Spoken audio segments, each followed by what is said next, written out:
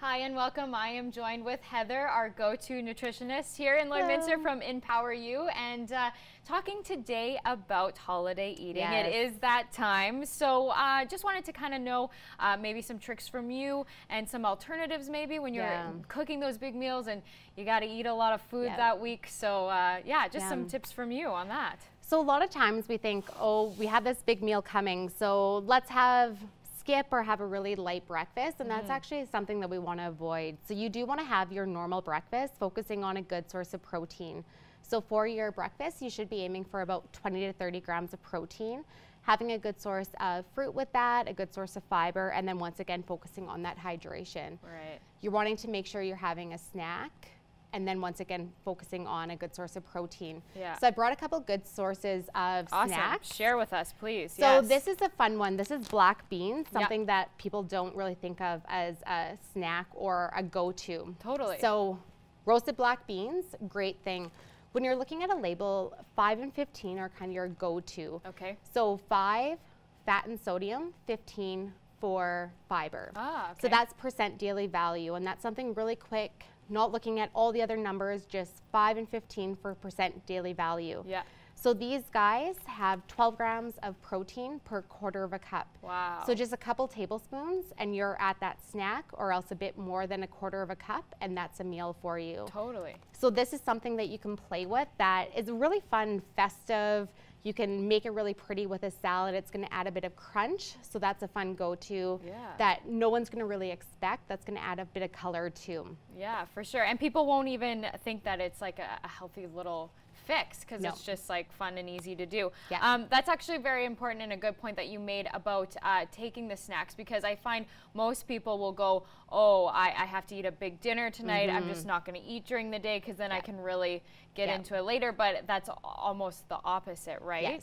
And so with portion sizing, you also kind of showed us some portion plates if you want to grab that, because I think that's probably a good idea, because when you do eat the big holiday meals, it's still probably a pretty good smart idea to separate. Yeah. So the thing with eating at holiday meals is you want to grab a plate and eat off of a plate.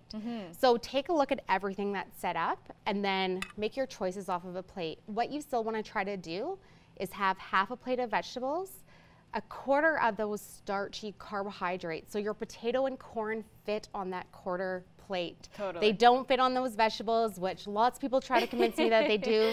They don't, unfortunately. Yeah. And then a quarter of that plate of protein. So women, we're looking at 8.5 inches for that plate. Men, we're looking at 10.5 inches. Yeah. So this is how big our plate should actually be.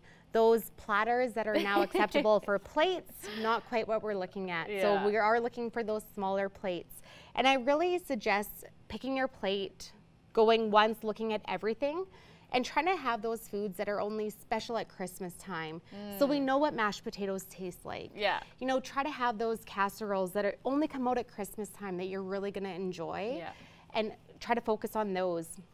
Another thing with holiday eating, and lots of times we do this, and I'm guilty of it as well, try not to eat and stand around the kitchen table or else the island where the food is. Yes. If you're going to, once again, grab a plate, take what you want, put on the plate so you can see it.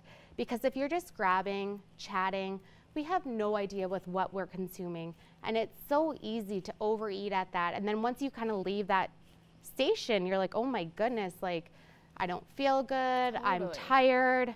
Was that worth it? So by looking, putting on the plate, kind of getting an idea, you're gonna feel so much better. Yeah. And once again, just making sure you're having that water with you, and then those beverages, especially when those alcoholic beverages come in, that can play a bit into it as well. So making sure you're drinking a water with it will help. Yeah, totally. Well, thank you so much. We are at time for this, but thank you so much for the holiday tips. They are definitely helpful and needed. So make sure, I think what we can take away from this is make sure that you just kind of look at things over and then kind of take it from your plate so you're not just continually eating. Thank you so much for coming in and sharing your holiday tips with us. We appreciate it. Have a great holiday.